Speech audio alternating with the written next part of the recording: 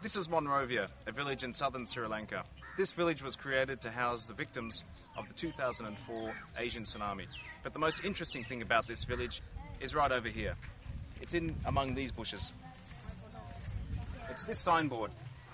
This signboard commemorates the construction of 100 houses in this area by none other than Galleon, the US-based hedge fund managed by Raj Rajaratnam, the man now at the centre of an insider trading case in the US.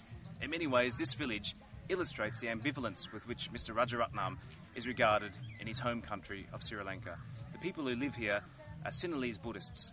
Mr. Rajaratnam is a Tamil. The government has accused him of financing the Tamil Tiger rebel group, charges that he denies. He has in fact funded charities that helped ethnic groups all over Sri Lanka, not just the Tamils but also the Sinhalese here and even Muslims in other parts of the country. In Sri Lanka's market, Mr. Rajaratnam is regarded almost as a titan. He's invested more than $100 million, he's moved different stocks, and on any given day the index will go up and down depending on his investments. But the great irony for him is that in this village, people barely know him. When we asked people who was Mr. Raj Rajaratnam, they said they didn't know. Some thought he was a cricketer.